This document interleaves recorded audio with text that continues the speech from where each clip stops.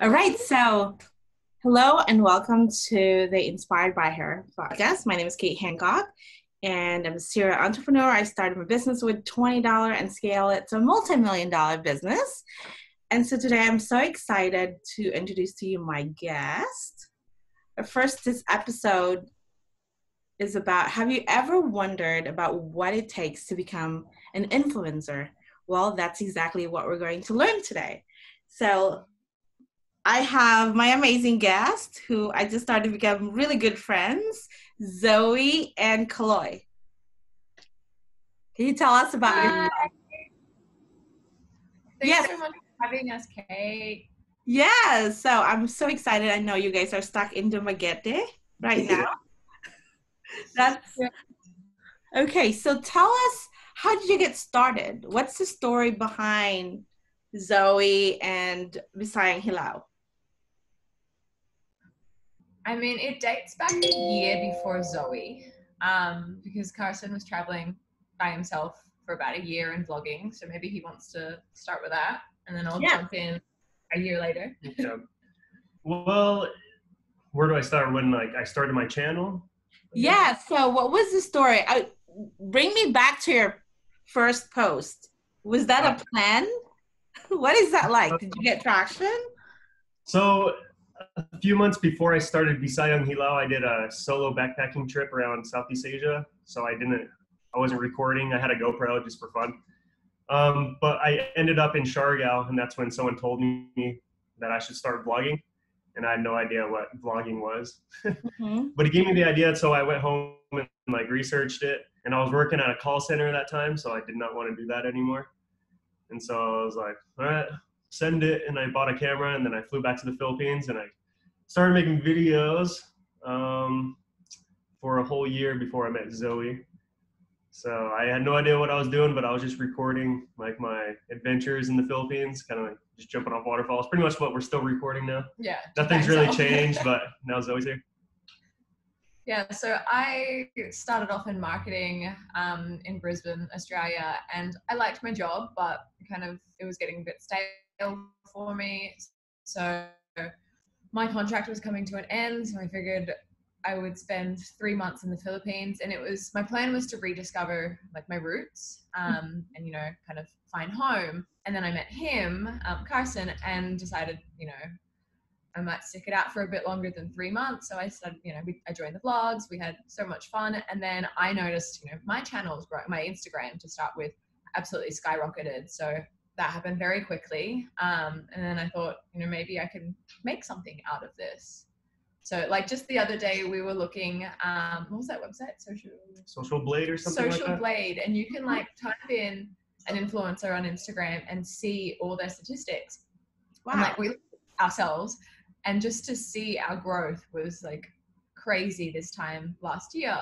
So it's interesting to see how far we've come in such a short time, but really it's just the consistency and then being part of a market that's so involved in social media, which the Philippines is. Yeah, I was looking at your engagement is so amazing. Your every post. I think what makes you guys different too is you really spend the time to respond to your audience. I think that I've never seen like you guys really take time and respond to your audience comment. And so I think that's important. Yeah, it works to build a community. So like you're not just this idol that no one can kind of reach. Like we're people, and so we have such a strong community where we're like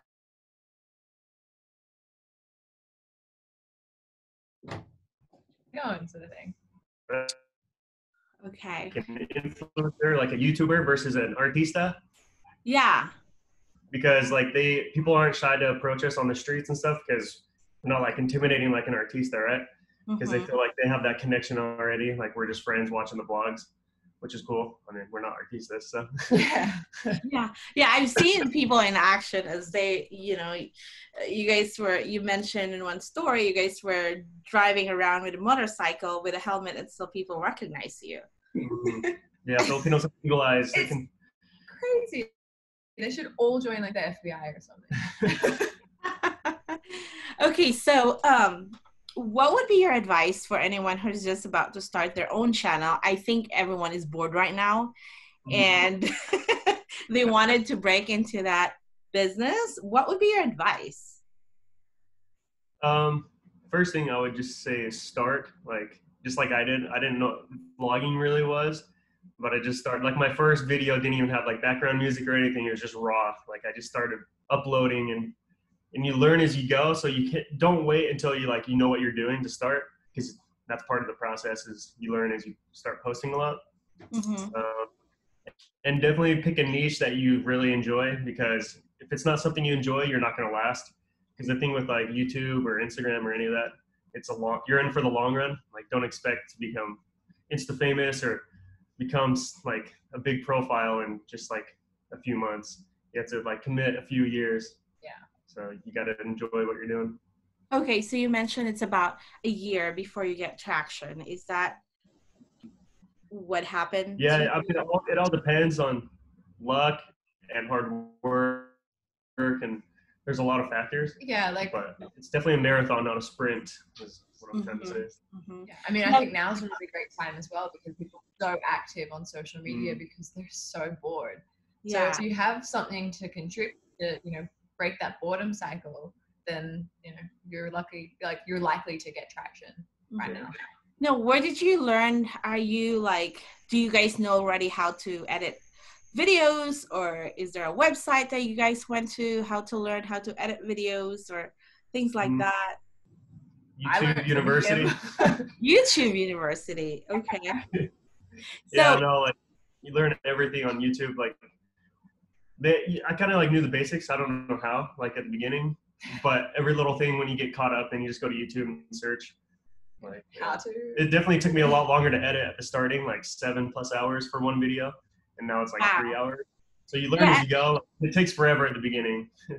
Yeah, how did you deal with Philippine signal? How did you get into that route? Like, I always told myself that the Philippines is like the best place to vlog, but the worst place because it's the worst uploading speed ever.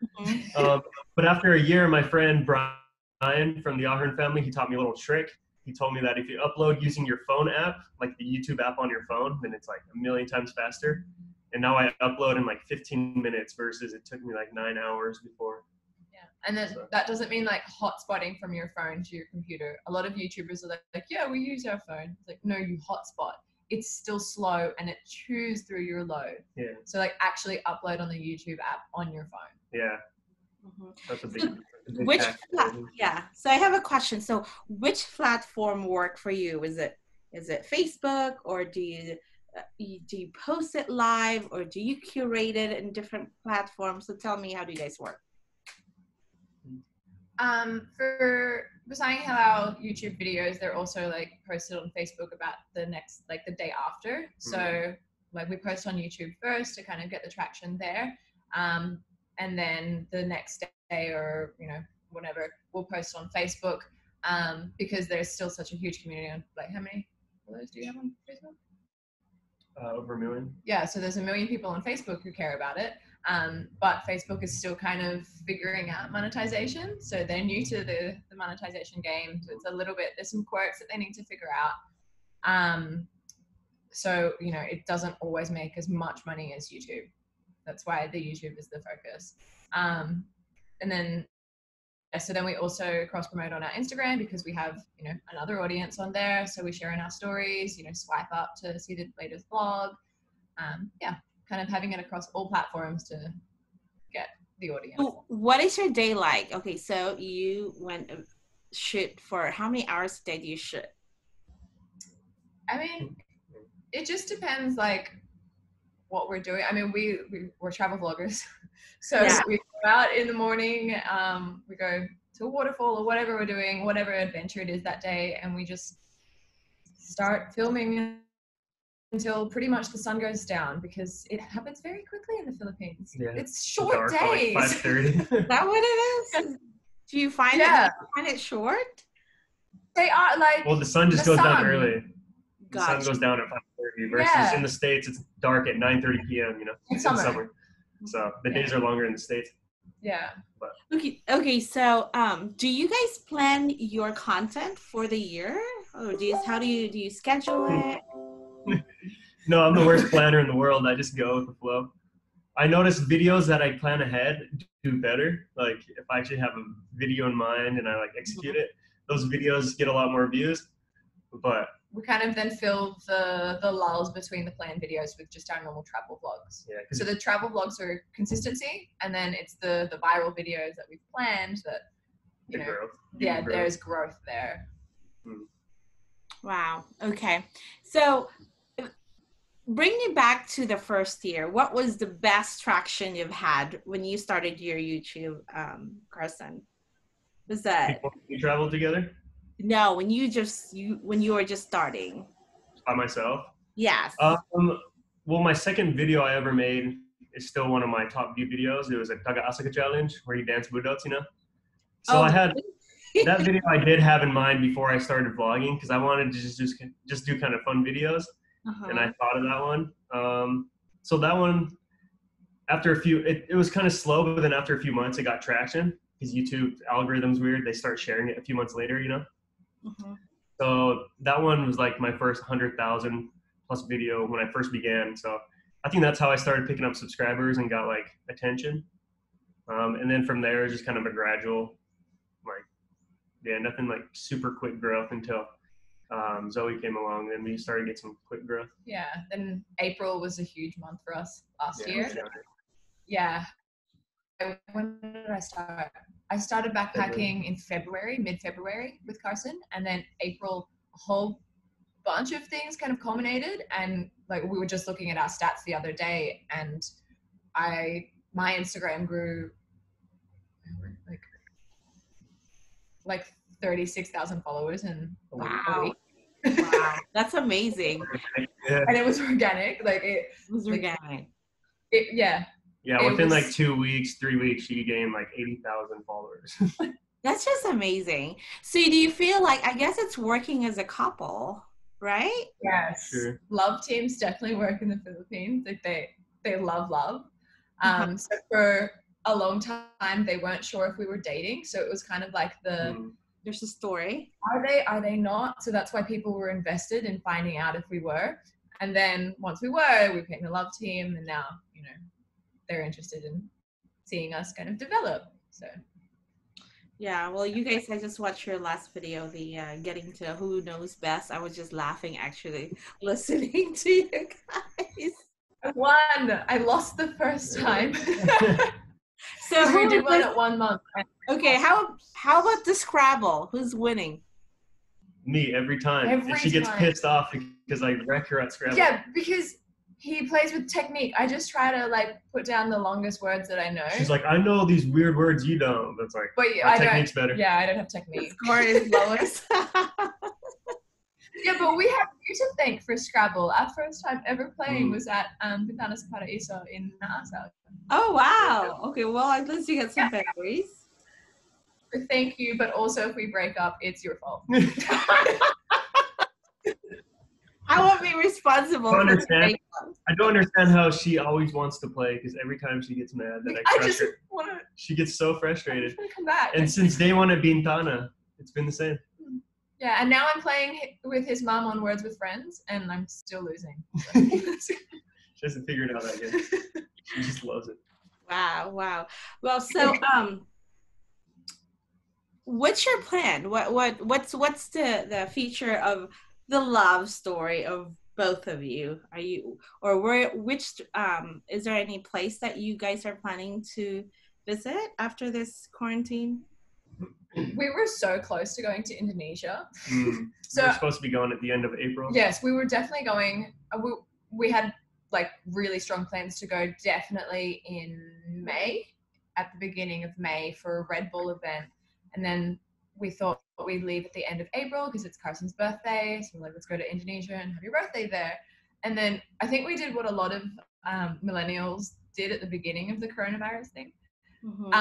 We saw cheap flights and we're like, maybe we should.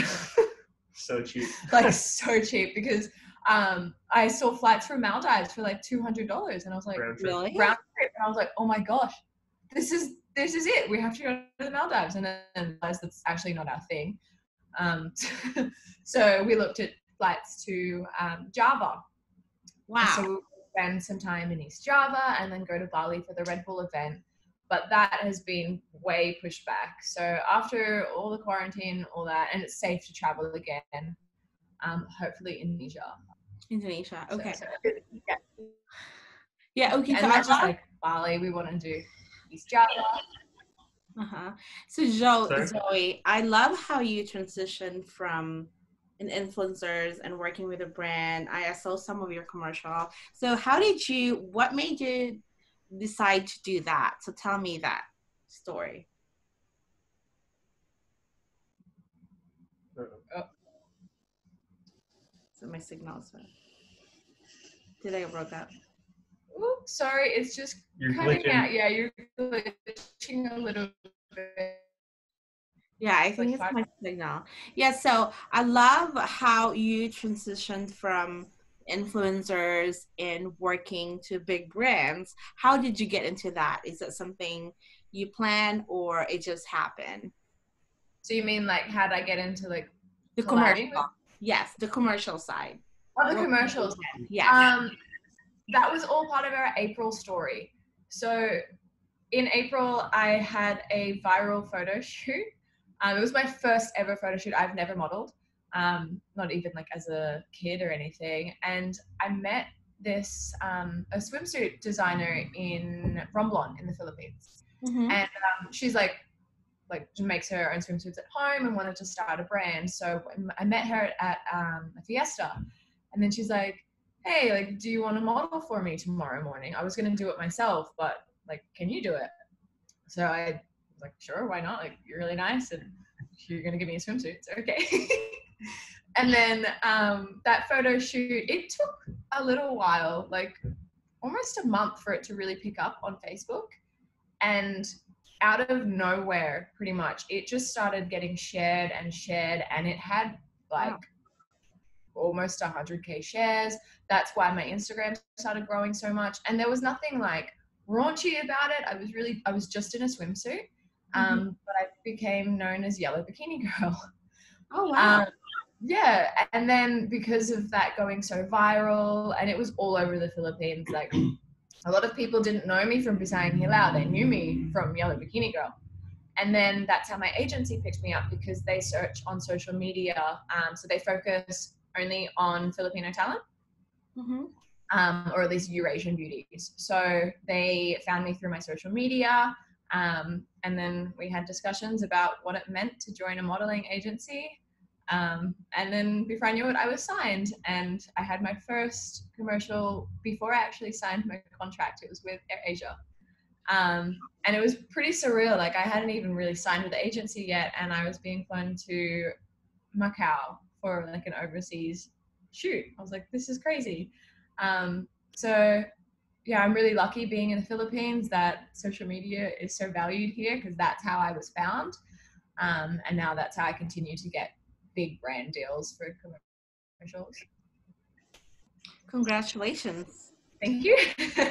So being a couple, I mean, is there any, like, I have to share a story. When Dan and I go to an event and they always assume that it was him who started. Is there sometimes your friction, how you get your feelings hurt? Because you guys are both, or you guys are in the same, like, maybe one will get attention than the other. Did it ever happen or no? Sometimes one of us will get approached for a brand deal and the other won't, even though we have very similar audiences, same amount of like followers. So we usually then try to like involve the other person. So if someone reaches out to me, unless it's like very niche to, you know, females, I'm not going to be like, hey, my boyfriend would really like to be involved in this Maybelline campaign. Like, that's not going to work. But if it's something that like he can be involved in, then I'll pitch him as like a package. So, you know, buy one, get one free. Okay. So, did you guys ever shoot a commercial with both of you? Did you guys ever work with a brand? Not in a commercial. We almost got picked for a tourism thing in the Philippines. Through my agency, they needed a Australian backpacker that could speak Bisaya. And he's not Australian, but he could look. Yeah. And speaks Bisaya. And he almost got it, but they wanted him to cut his hair.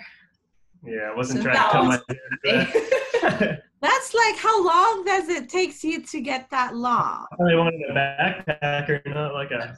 Yeah, like a clean-shaven guy. But no.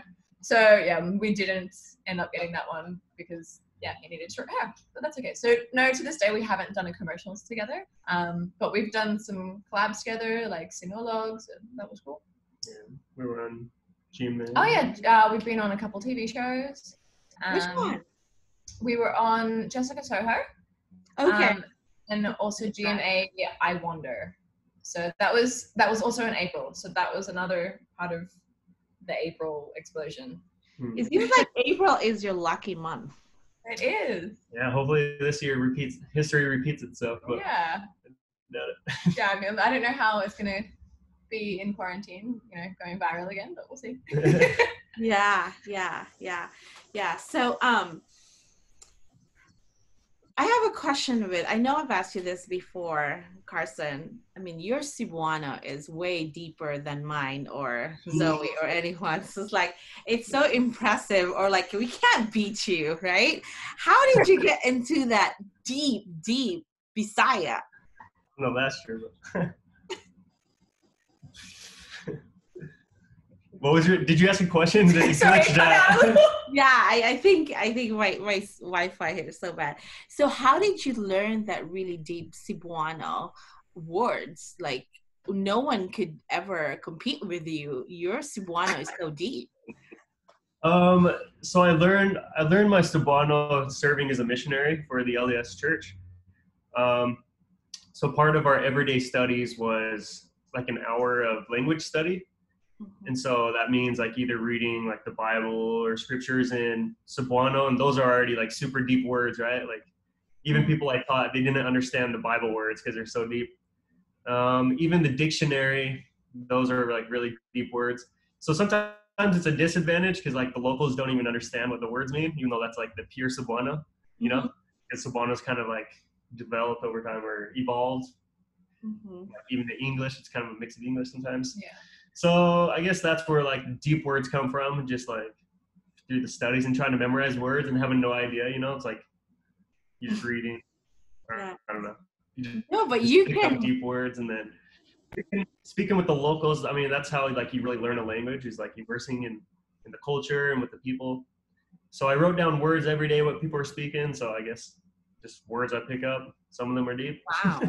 Wow, that's really impressive. Because like, I love how you can just spit. I think that makes you so special because you're a blonde as hell and your Cebuano is deep. Right? Yeah. He's definitely got a niche there. Yeah.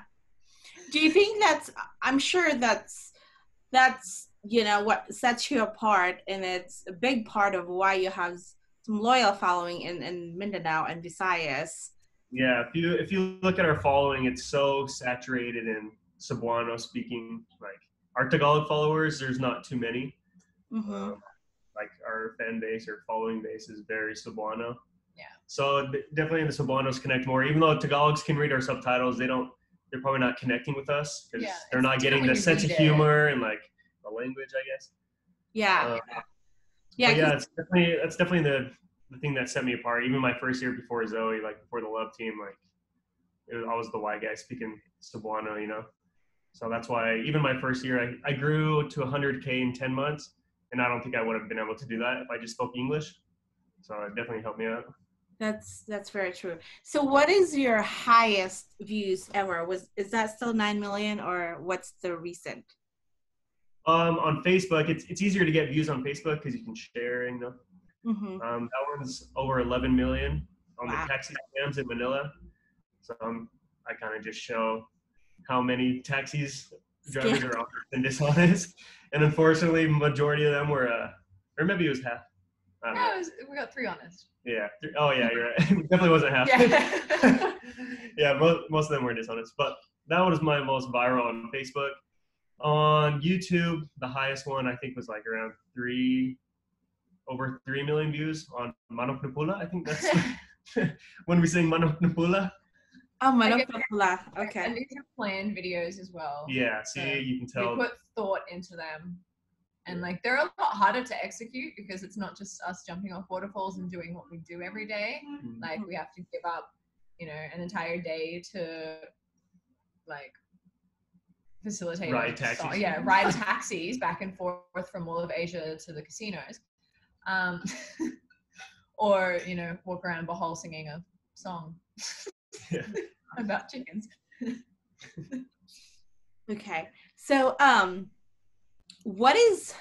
for anyone who's just about to plan on starting their own, right? What is the range startup cost? How much do you have to spend for a camera? What would you advise, and what for them to expect? Well, my first camera was a Sony A6300.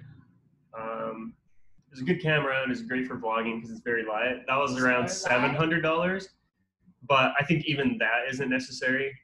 Her iPhone 11 is great. Yeah, if you've got an iPhone, even the 10 is fine. I just had a broken camera on my 10. That's the only reason I upgraded. So yeah, an iPhone from about 10 up is great. Yeah, we have friends in Bohol and all they film is using their iPhones, and they have a ton of subscribers, like over 300,000 subscribers. So yeah, they just film on their phone. I don't think you need a really nice camera. It depends what you're doing. If you're trying to make cinematics and like invest in a nice camera. And then just editing software as well. So I mean, you can get free. I know some people who do like iMovie. Yeah. iMovie, okay. Yeah. Or even GoPro has an editing software. Mm-hmm. But yeah, I think some bloggers, like Becoming Filipino, I think he mainly uses his GoPro. I think. And then there's people who also edit on their phones. Yeah, you can do it cheap. Like it's no excuse that you have to like save up to buy a nice camera. Yeah, just start doing it, and then as you gain traction, as you grow, then you can start investing in new equipment. Yeah, upgrade as you go. Like now we're using better equipment, but I mean we've seen a lot of benefits in our photography, but and like the videos have remained mostly the same. So who's the most creative of both of you? Who's the most creative?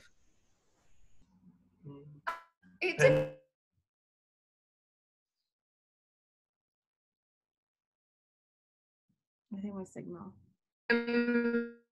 Sees things that I don't, but to write.